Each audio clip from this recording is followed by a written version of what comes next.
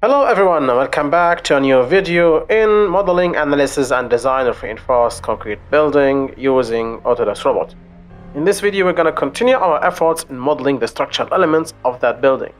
Of course, one of our major questions that I wanted to ask was the basement wall and the fact that an elevator wall seems to double down as a basement wall, where I was surprised that this is a basement and that those exist in the basement with having even, I think, some windows without any walls. So I was surprised about that, so I might be modeling this today. Also, I seem to have forgotten one of my columns here, and I want to give a shout out to our dear subscriber who actually brought this to my attention, whose comment is going to be shown on the screen, so thank you very much. With that being said, well, let's dive into it. So sit back, relax, and enjoy the show.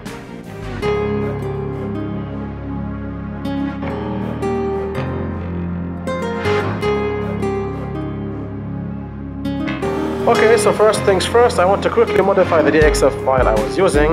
The reason why I haven't seen the column here is because it seems it was drawn as a circle, and it seems Robot is not good in dealing with circles and the DXF DWG background.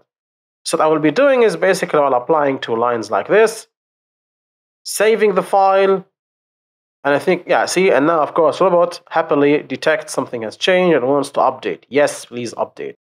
Which it does, and now I have this little crosshairs ready for me. And well, this brings us to the drawing of that column. So how do I draw that thing? Go to my columns here, select the reinforced concrete column of round 400, and click on the column I forgot. And I think, let me just check which one it was. Yeah, I think this is the one. And in case you're wondering and willing, and you want, for example, to catch up what we're doing here, this is a part of a video series about modeling, analysis, and design of reinforced concrete buildings using Robot. So if you want to see that, there is a playlist I will link on top right. So check out that one. Of course, this is incorrect now. I have to edit, move, and copy, and move this upwards 7 meters, so 007. I'll execute this. So now I think I copied it, so I have to delete the original one. And now I think I'm doing great. In case you're wondering why there are two columns very close to each other, I said before that there will be a structural joint. With that being said, I was talking about the enigma that is the basement walls. So of course now there is no, when we draw basement walls, I'm not going to use walls here, because walls would immediately enable or tell Robot that we are dealing with shear walls. And shear walls, the design paradigm of shear walls is different than the design paradigm of basement walls. Design paradigm of shear walls is basically that it resists moments from horizontal forces perpendicular to its strong axis, whereas the paradigm of basement walls is that it resists horizontal forces perpendicular to the surface of the wall. Now, if I want to do a basement wall, I need to deal with it in floors or shells. So I would select a thickness based on that, but there is a problem before I do anything. If I select, for example, shell and try to draw something non-horizontal, I need to catch 4 points. As far as I know, I only see 2 points. I need 4. So to do this, I'm going to once again go to File, Import, and import me a DXF background. I import the same columns, but this time I will put it at the level of -7 because I want to have 2 backgrounds now. The position is -7. Of course, if you're wondering how we did that, please check out previous videos. I'll say OK, and now I have 2 backgrounds. I can only see one. So since I don't see the other, I just go here and select visibility to be always or unlimited, and now I see them. I need those 2 backgrounds because when I draw my wall, I need to grab the top and bottom places of that wall. The problem with that being is there's a problem with snap. So if it works now, I'm happy. If it doesn't work, I need to improvise again. So I'll try deal with it in snap. So let me check if I can snap those points. And as expected, I was unable to snap. That's the reason why I had only one background on top. So this seems to be mission failed. I will basically delete this thing. So I click on this and hit the delete button. So now I deleted my background.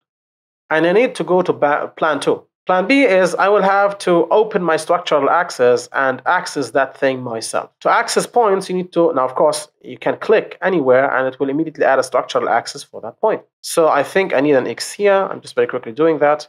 Okay, now I'm just clicking those points. I just remembered, I don't exactly remember how this one looks here. So, okay, I think I know now.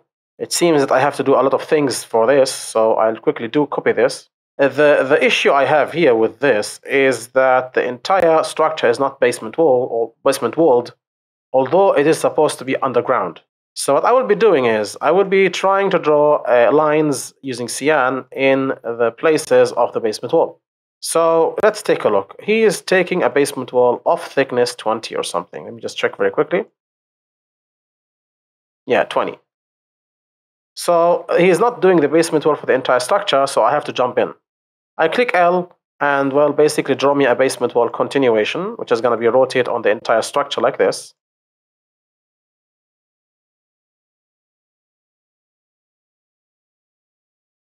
Okay, now I'll basically go to filter, hit the enter key, and filter everything that has a color cyan. So I'll just select color and select me the color cyan.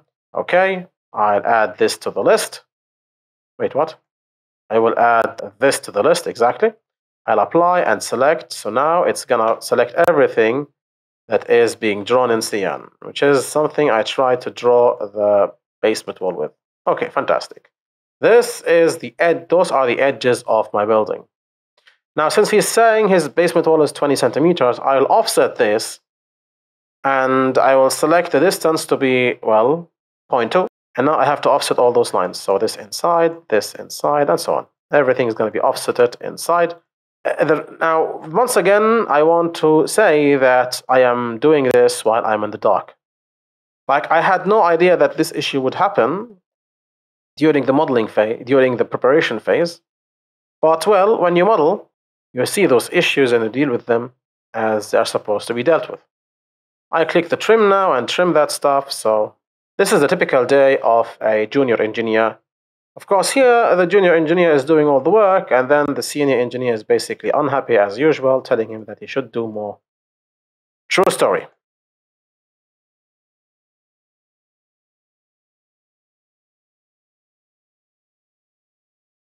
So I think I've done everything right. Now if I copy this and paste it on top of the basement wall, or move it and paste it here, it should be just fine. I think we are doing great.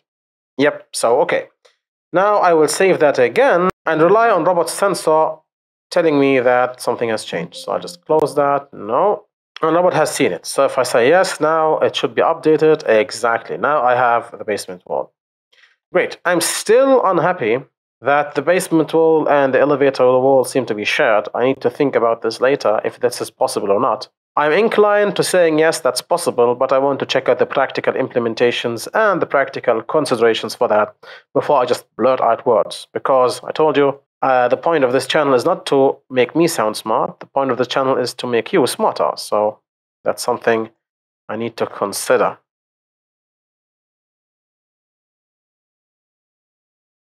I'm clicking all the points to get the x-axis here. So if I apply now, I should be seeing the axes here. I think we captured them correctly. If I go to top, let's take a look. I captured almost all the axes correctly. Let me see. Yeah, I think everything checks out, I think. Okay, I think the x-axis check out. Now I have to go to my y-axis.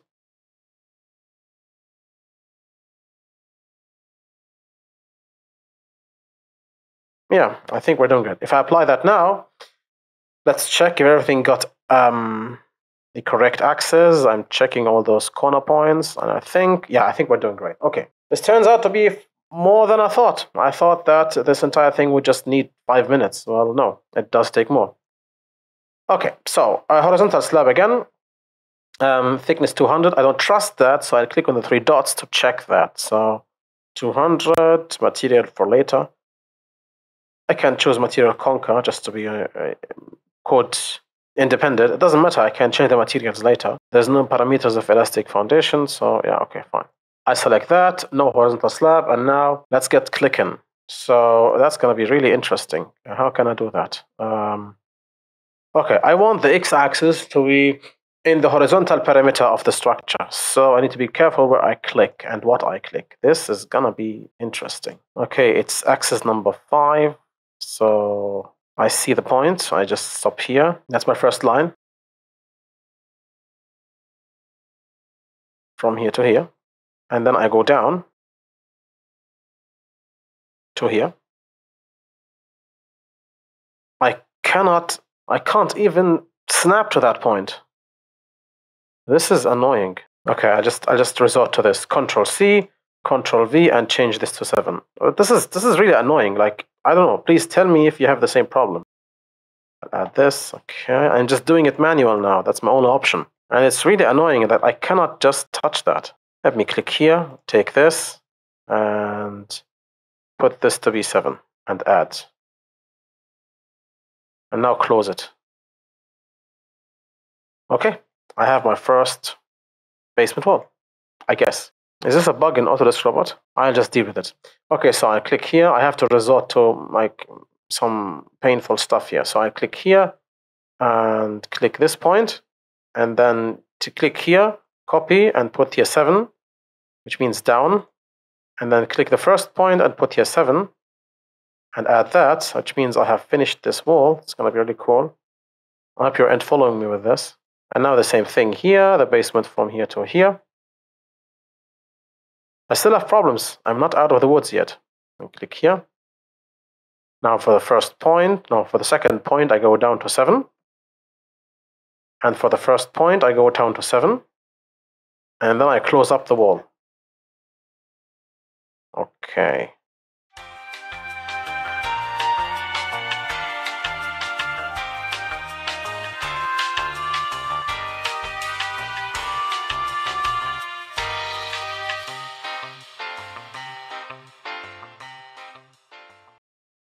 Whew, oh my, that was an interesting piece of modeling. Now, there are multiple issues I need to address. First of all, and I will do this next time. First of all, the column here. The column here is, in reality, almost part of the basement wall. But in modeling, at the moment, the wall doesn't see the column doesn't see the wall. There is no interaction between them. You can have interaction, or you cannot have interaction based on the fact if you want to connect column to the basement wall or not. But here, at the moment, the column is on its own, and the basement wall is on its own. Now, what you could do, and I might do this next time, is to take the column and shift it towards the basement wall, so that the column line here intersects with the basement wall, which means that there is some force interaction between them. Even this you can shift, like for example, look, I can take this, like this, and move it from here to here, just put it into the wall. If you do this, then the wall and the column interact and they feel each other. Let me just quickly do here a pin, because I think we're gonna do, see, I'm unable to select that. What is this? I'm unable to select that thing. I think if I put here edge or something, would it work?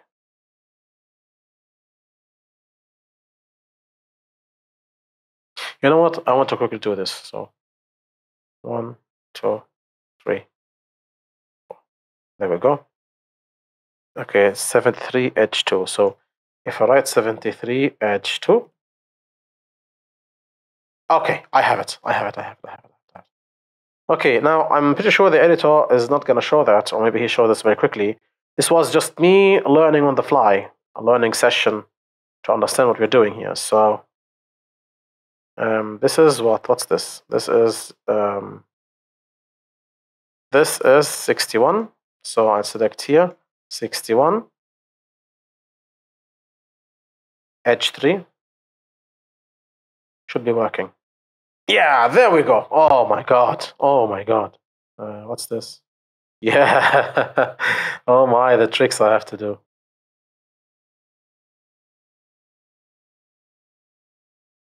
Okay, at least this for now reaches a milestone, our modeling efforts for the structure, in which we model the basement wall of the basement, basically. And of course, in the next videos, we're going to just continue from here, so stay tuned for more videos.